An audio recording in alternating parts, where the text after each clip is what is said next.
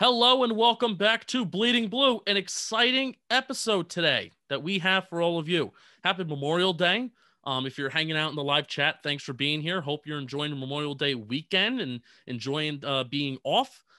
Snacks, welcome back. We have a very fun interview today. I think this is one of the first interviews that we've really had that I think really does distinguish us. I think as a Giants history show, I think we distinguish ourselves enough. But I think this episode and this kind of interview distinguishes us even more. We had Alex Zeldin on. You may have never heard of him, but who he is a executive producer. He's a TV producer. He's a writer. He's a creator. He is currently an executive producer and writer at French Mustache, and he previously worked at Funny or Die. Snacks, tell us exactly who Alex Zeldin is, why we're having him on briefly. Yeah, I got to tell you, Justin, first of all, I'm doing well. Thanks for asking. Second of all, this was, we had LPG, we had Clem on here, and those were phenomenal interviews, but this is so unique and different where he wrote a complete pilot episode for a show that revolves around Tiki Barber, scumbag quitter, and Dayne. And he made them into it was a comedy act, and he brought in Jeremy Shockey and Trey Junkin and Jim Fossil. It is so very, very cool that we were able to kind of get behind the mastermind of what he put together. And a lot of great insight from a great writer, and you guys will be able to read it. We'll link it and everything. Yeah.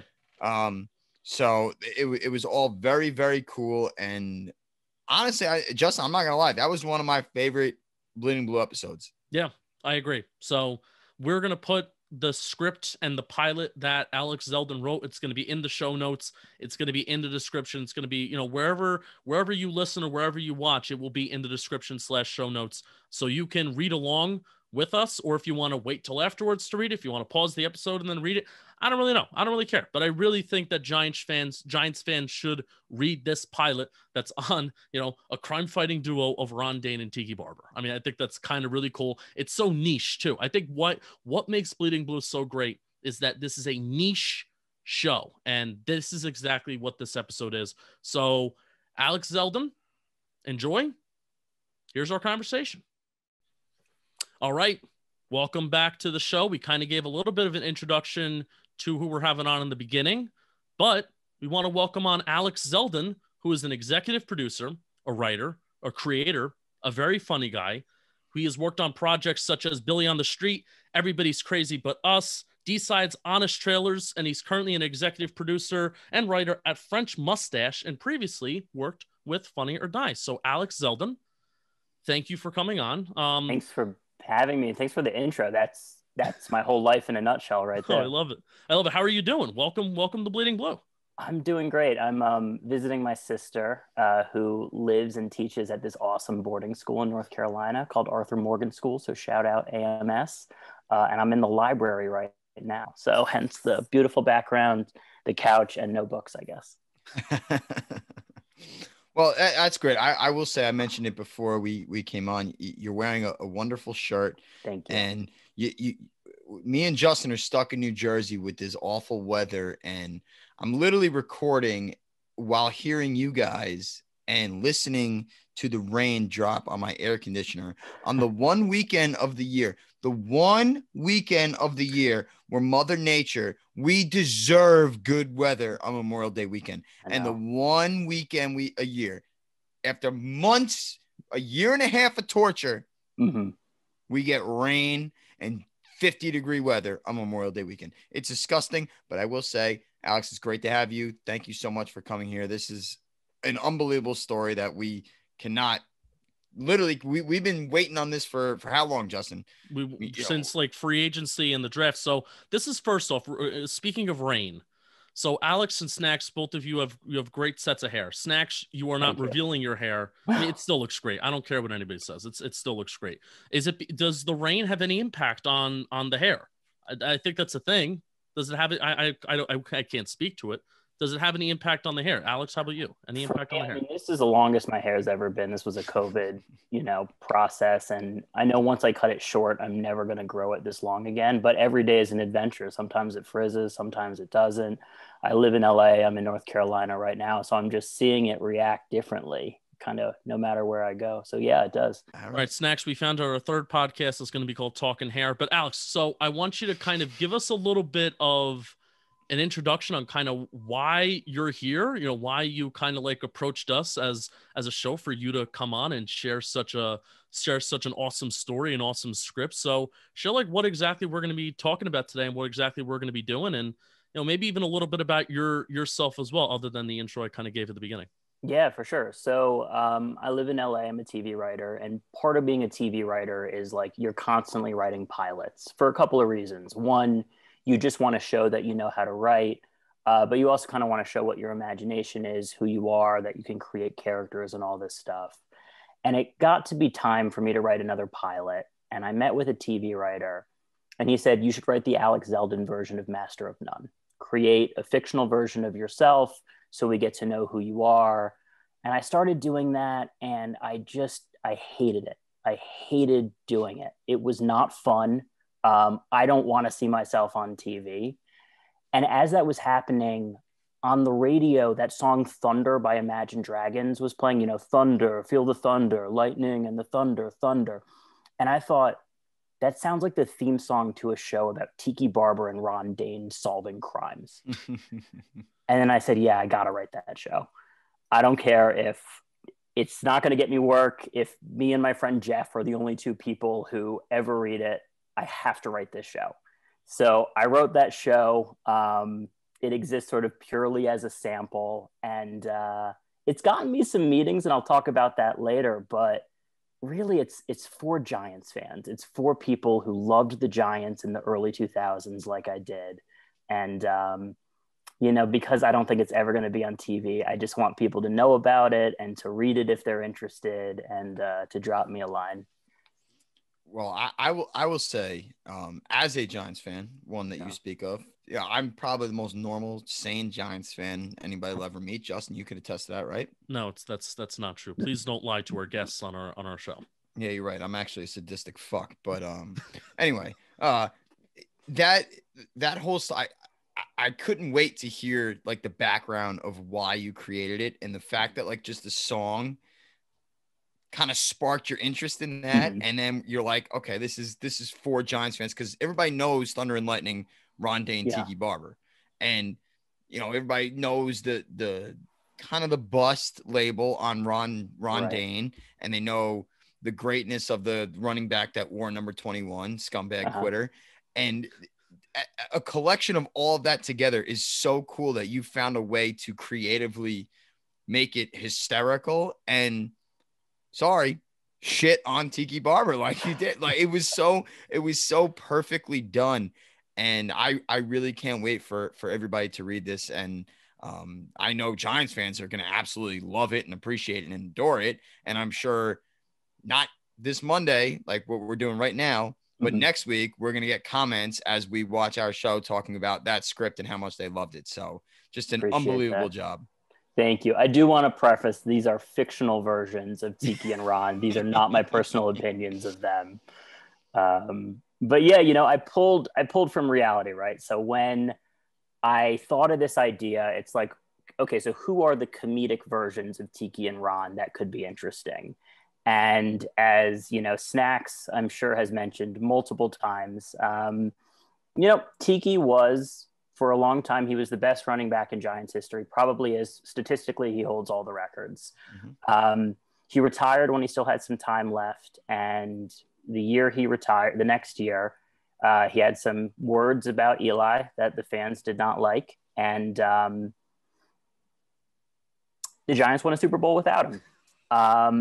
And so I thought, like, okay, so what's a comedic take on that? And I thought what would be really funny is if Tiki was just full of himself, bitter that he never got to win a Super Bowl, had an inferiority complex, and everyone hated him. So I sort of ran with that and created sort of a fictional character off of that. And then I thought, who is the sidekick to that character? And I thought someone who is just beloved. And, you know, Ron had that bust label with the Giants, but he is beloved in Wisconsin. He's the best Badgers running back of all time, 246 yards in the Rose Bowl. I mean, it's amazing. So wherever Ron goes, the Wisconsin fans follow him and they love him, and that irks Tiki. So in this universe, there's tons of Wisconsin fans for some reason. And then, the fictional Tiki being this sort of, full of himself, tries to sound smart.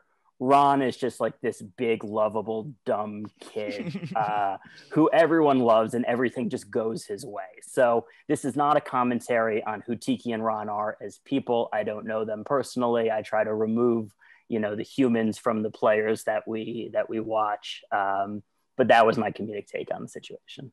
But ultimately, why I feel people connect with it so well is because then you have jerks like Snacks that are able to make those inferences that you are saying that Tiki Barber is like this full of himself person. So really, I even make this note. Yes. All right. Thank you, Snacks. Yeah. I even made this note about just the dynamic between, Tiki Barber, Ron Dayne. Again, these guys are they're crime fight. This is a crime fighting duo, this pilot, basically.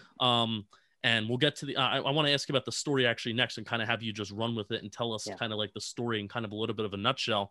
But the biggest point of this in terms of Tiki Barber's character development in this like 30-page pilot, which Tiki Barber does have a bit of a character development here.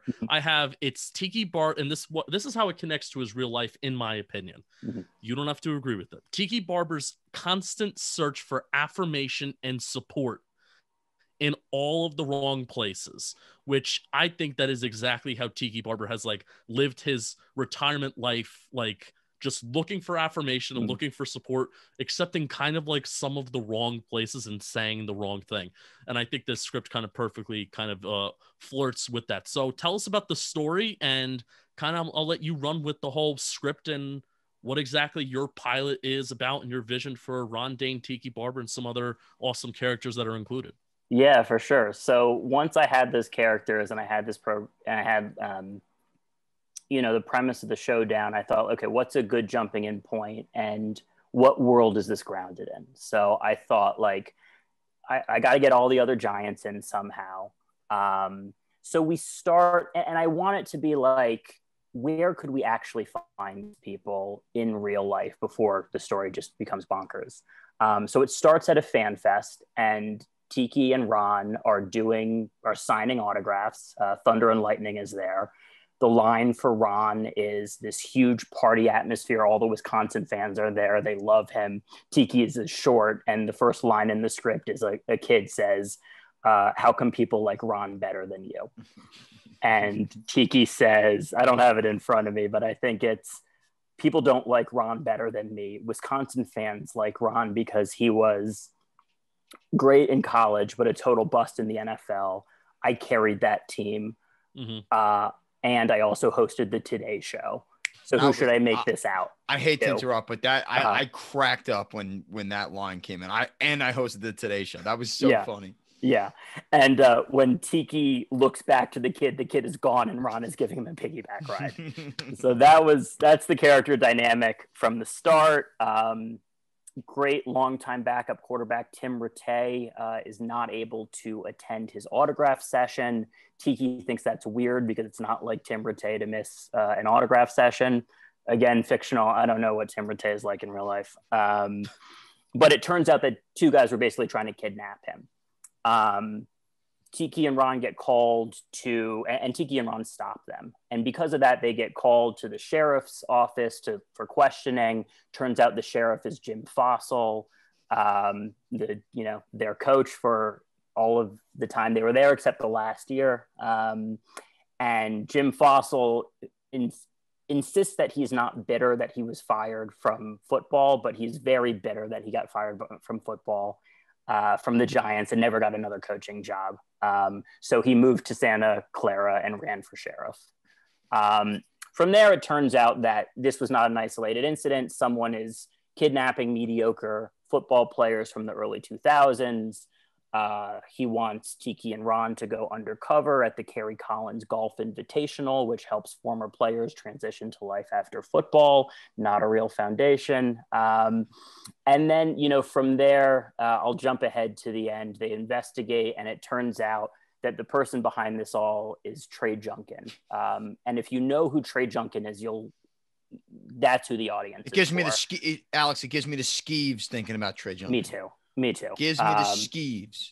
Yeah. So Trey Junkin has kidnapped the 2002 Giants, the 2002 San Francisco 49ers, and he wants them to replay that wild card game until he gets the snap right, because he's been tortured by the fact that he blew that snap. I mean, I'll say this about that game.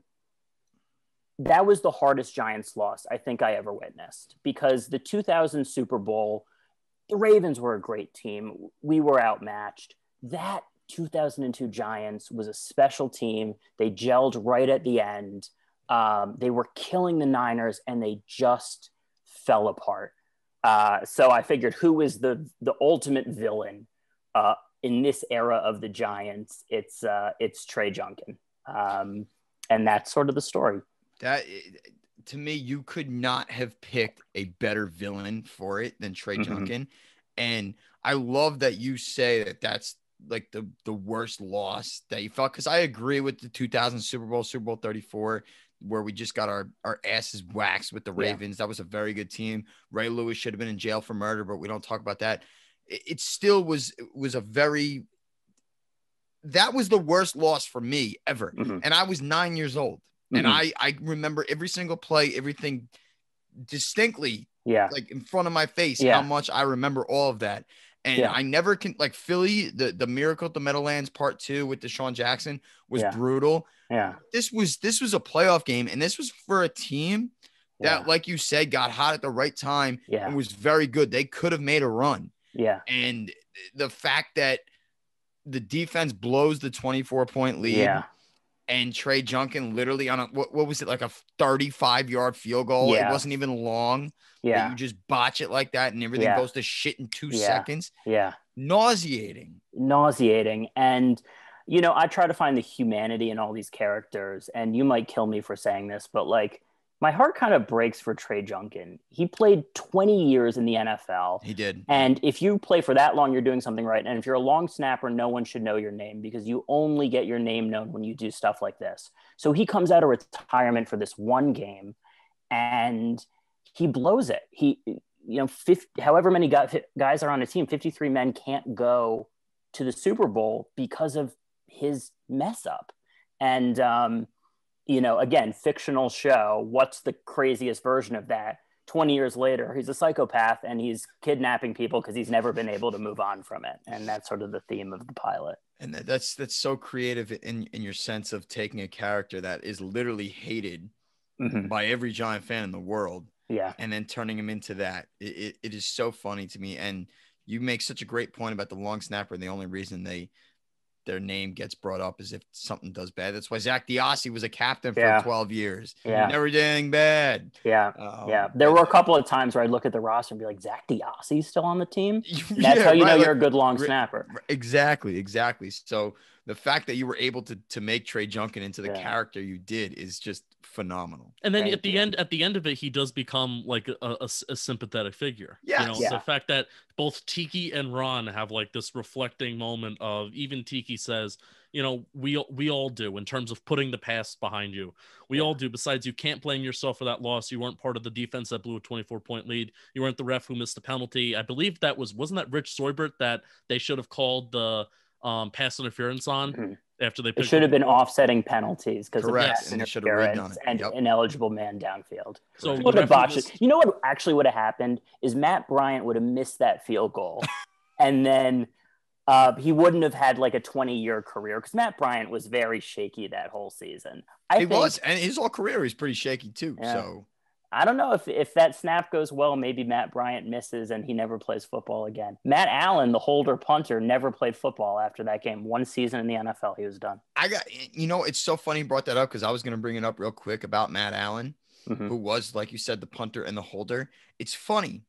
It's funny to me that there are 2 Giant players who played like 1 year in the league, Matt Dodge and Matt Allen. They have the same name. Yeah. They had the same fate. where everybody fucking hates them and they never played again. Mm-hmm. I guarantee you they are selling real estate in like suburban Idaho right now because no one wants to look at them. No one gives a shit about their opinion. But that's the funny part to me.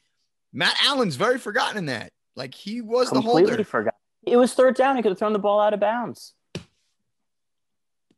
And sorry, Justin, real quick. Okay. But against the 49ers in 2011, there was a bad snap by Diassi and Steve Weatherford picked it up off the ground. Lawrence Tynes still kicked it true blue. So where there's a will, there's a way. Yeah. We got that moment. It took a while, but it did. Yes, it did take a while. It did take a while. I'm sorry, Justin. Go ahead. No, it's okay. And one of the most interesting characters in this script, I think, behind Tiki Barber, Ron Dayne, is Jeremy Shockey. And the next line that Tiki says in that part, and you weren't the tight end who dropped a touchdown earlier in the game that would have won it for us. Tiki turns, reveals Jeremy Shockey standing by the door. Tiki, Ron, Coach Fossil, and Trey Junket, they all glare at Jeremy. Jeremy Shockey says, whatever, I'm still friends with Kid Rock. So I think the how you paint Jeremy Shockey, I mean, I will say you can feel free to disagree with me. You paint Jeremy Shockey in this script kind of like a dick. And I don't think that is off based for his character. Your thoughts on kind of how you kind of painted Jeremy Shockey in this? Again, all fictional. Yes, of course. But all of this was around who is going to irk Tiki Barber. So when they go to the Kerry Collins Foundation Trust Invitational, he sees Jeremy Shockey. And he's like schmoozing with a bunch of former players. And Shockey is bragging about how many businesses he has and how he's friends with Kid Rock. And Tiki Barber says, Jeremy Shockey, it's great to see another 3-time Pro Bowler here. And Shockey says, more like a 4-time Pro Bowler and 2-time Super Bowl champion. What is the line? Hope you something better than you hold on to the football. Yeah. And he knocks his drink right out of his hand. And Tiki, he looks at, he pulls out his notebook and he writes Jeremy Shockey under the list of suspects of people who are kidnapping former players. So, it's just like, who would piss off Tiki? Someone who has more Super Bowls. I mean, who has won the Super Bowl twice, although he was injured that, 07 season, but that's a different conversation, and made the Pro Bowl more times. There's a clip, you can look for it, when Shockey was going to the Super Bowl with the Saints. Tiki interviewed him and Shockey made a dig about like holding on to the football. And I think I saw that clip and I was like, okay, I'm going to make a heightened version of this guy. Wait, really? Yeah, it exists. Go to YouTube, search like Jeremy Shockey, Tiki Barber, Super Bowl or something like that. No way. All right. So this is maybe a little off topic because I want to get to the actual plot line, the story of everything. Yeah. But I legitimately despise Tiki Barber. I have it. Right here. You have it? I'm gonna include it in the video. Yeah. Right. You're running the ball. Tell me what it feels like to run tomorrow. It's a defensive mentality once you have the ball in your hands. The most important part, Tiki will tell you, is to hold the ball in first, not fumble it. But Beautiful. I legitimately despise Tiki Barber. I think he really? is. Yeah, really. I think he's the worst human being that has ever graced God's green earth. By far. I think he's a quitting scumbag that nobody should ever appreciate, Giant fan or not. I think he's dirt. He's been dead to me for what, 12 years now? Dead to me. And I used to worship that man. However, I had to get that off my chest. But can I just transition real quick, a little outside of the pilot and the script and everything? Like, you're a Giant fan. Yeah. Right. So how did that all come about? Like your upbringing and everything like that. Like for me and Justin, like we're from New Jersey. Our dads were diehard Giant fans. Like we were just born into this and everything like that. You're a Giant fan so much, about the history of Tiki and everybody and all these guys. So I would love to hear about like, how it all became for you. And if you still follow the team as religiously as you do and all of that. Totally. So I'm actually from DC originally, born and raised throughout my entire childhood, but my dad's from New York. So he raised me as a Giants fan, as a Knicks fan, as a Rangers fan, as a Yankees fan. And so I loved all four of those teams. When I was really little, the Knicks were my number one team. I loved Patrick Ewing. Yeah, see the hat. There we go. Well, you got to show the hair. There we go. Now let's see the hat. Bada boom, baby. But when they traded Patrick Ewing, that was it. I think I screamed and cried so loud I woke everyone up in the house. I was little. But after that, I was like, okay, I need a new number one team. And growing up in DC, that's such a football town. And being the out-of-town Giants fan in Washington was such a fun role to play. That's cool. As a kid. So I think 2000 was the first season I followed it religiously, and a great season to come in. They were not expected to be good. They had just changed their uniforms, and they made a Super Bowl run. So I was hooked. 2 years later, Trey Junkin. And then, watching that team from, I'd say 2000 up until the Super Bowl in 2008, it was a team that like every year you were like, they could win it. There's so much talent on this team. And if they just don't make stupid mistakes, who was the guy against the Titans, I think in 06? Kiwanuka. Yeah, Kiwanuka, who like had Vince Young wrapped up and just let him go. And that's what being a Giants fan was. It was seeing this team who was like, if they can just make a run, they will do it. And then my senior year of high school was the year they won the first Super Bowl against New England. And it was like the greatest sportsgasm of all time. And it was exactly what I was saying. Like that team, they were talented. They just had to make a run, and they made a run, and they beat, arguably the greatest team of all time. And I'm still a fan now, but I will say this, and don't kill me for saying this.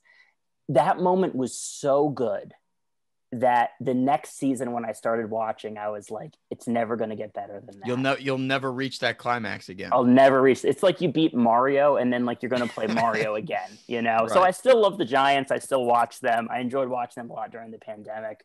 Same kind of thing. We were a couple of plays had gone different. We would have won 10 games. So easily, it's fun to now be back sort of. This team is kind of similar to the early the early Eli years of the Giants, right? Yeah. Danny is showing promise. There's some talent there. They got a new coach. So it's a fun time to like really get back into them. That's a great point. That's a great point. I'm sorry, Justin, you got it all. It literally is very similar. Danny's in his third year. He's got his big body receiver like they got with Plaxico for Eli. New coach, second year, everything kind of comes together. Go ahead, Justin. I feel like, Snacks, have you ever heard of the phrase sportsgasm? No, I never did, but I can promise you right now, Alex, I'm taking that. Take it. I'm taking. I'll credit you, but I'm taking. No, that's incredible. So what we're going to do, Alex, I have one more question for you, but what we're going to do, as we kind of wrap up the entire script. I mean, if a lot of people check show notes and episode notes and descriptions anyway, but we're going to find a way to get this script some way on, whether it's the Talking Giants website, somewhere where you can click a link and you can read the entire script. So maybe as you're watching, while as you're listening, you can follow along. So you can check out, or even if you haven't checked it out yet, look in the description of this episode, show notes, episode notes, whatever kind of you're listening on, and then that'll be where the show is. So this is kind of going to be, Snacks, you may have another question wrap up, but this is at least my final question. Thank you so much for coming on, Alex. Thanks for having me. You were obviously, you were not writing, producing TV shows, when you, during like the early 2000s, you graduated high school, when the Giants won their first Super Bowl. So if you were older, and you wrote this this while the Giants were kind of prominent, like 2000, 2001, 2002. Yeah. Well, obviously you wouldn't be writing this in 2001, but 2002, you wrote this. I mean, if I was a psychic. The off season of 2002, if you had a time machine, would you pitch this, number one? And number two, do you think that this would realistically actually get picked up if you did pitch it? Great questions. I think that, maybe I would have pitched it then if it was really top of mind for people. Now, I mean, it's so ridiculous. I think it could work as an animated show. And I tried to write it in a way that if you didn't follow, if you're not a football fan, you can still follow along, and the story is still sound and all of that kind of stuff. And I would love for it to get picked up. I told you at the beginning, like, if only me and my friend Jeff are the people who ever read this. Jeff and I text ideas back, or I text him ideas, really, for like future episodes. I think there's so much legs to these characters, but what I've accepted is that this script is for Giants fans. It is for people who loved that team as much as I did. And at this point, I don't want to try to waste time like pitching it or whatever. No one's ever going to steal this idea. So I'd rather it be on the internet. I'd rather Giants fans who want to read it get a shot at it. And, if there's one listener who is a diehard Giants fan, who's also a showrunner or a TV producer, who is just wants to meet with me, that would be, I'd say, a home run, but it's a touchdown is probably the more appropriate term here. No, the touchdown, very, very great save there. So this was. I still can't get over the fact that, like, you knew going in, you're like, all right, whatever. This is not going to be picked up, and with your profession, and to think that, and then to go on and write 30 pages of a pilot, is just baffling to me in a good way. Like I couldn't respect that more if I tried. And I mean, talking Giants, Justin, tell me if I'm wrong. It's like 10,000 subscribers on YouTube. There's going to be plenty of people that are about to read this. So, it's an animated version. Yeah. Or even, how about this? We'll see. Here's a concept that I feel like a ton of people would love. People love Joe Judge. Yeah. And as the legacy and the story of Joe Judge grows more, I think bringing, and especially if the Giants win something, and if they do something, maybe not even a Super Bowl, but if they just start to become relevant again. Fuck that. All right. Easy. But the whole Joe Judge in the mud type of deal, and the story and the allure of Judge is going to grow more. That he's a tough-nosed, hard-nosed guy, but also knows to have how to have a lot of fun. So I'm rooting for you, Alex, and I'm rooting for that brain. You and Jeff, if you guys exchange ideas together, I'm rooting for you guys to come up with something, and then actually it can be pitched, and we can enjoy it in real time. But regardless, nevertheless, Thunder and Lightning, Ron Dayne, Tiki Barber as a crime fighting duo, and there's even a storyline that we didn't even get a chance to talk about. The dynamic between Erin Andrews and Pam Oliver is hilarious. that Absolutely is true. Hilarious. Yep. And all fictional. You gotta preface by saying all fictional. and then how even Tiki Barber fictionally has a crush on Pam Oliver. So all of those things are some of those things that we didn't even touch on. Like I said, I hope everybody can check it out. So Snacks, do you have any other final thoughts? Final thoughts? No, I really, first of all, Alex, thank you very much for coming out. Me and Justin have talked about this script literally since you sent it. And when I read it months back, I was like, yeah, we can easily make an episode out of this. And let's try and bring Alex on, because it would be even better. And the fact that it's so good and so funny and just so relevant to our kind of show, where it's a lot of old school Giant fans and everything, and they're going to know everything that's going on, is so much better. And then all the backstory behind it today that you gave us, phenomenal. It's even better than I could have imagined. So thank you very, very, very much. Thank you. I got to say one thing. You can cut this out if you want to cut it out. I got a career out here. I have nothing personal against Tiki Barber. This is all fictional, but I will say one thing about him.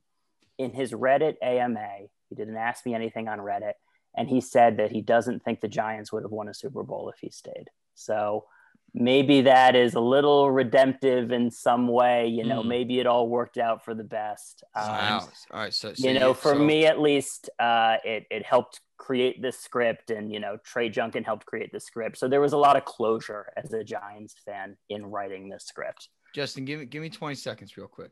I'll give you 20 seconds. Or are we just gonna sit here? Tiki said if he was on the team in 2007, they wouldn't beat the Patriots.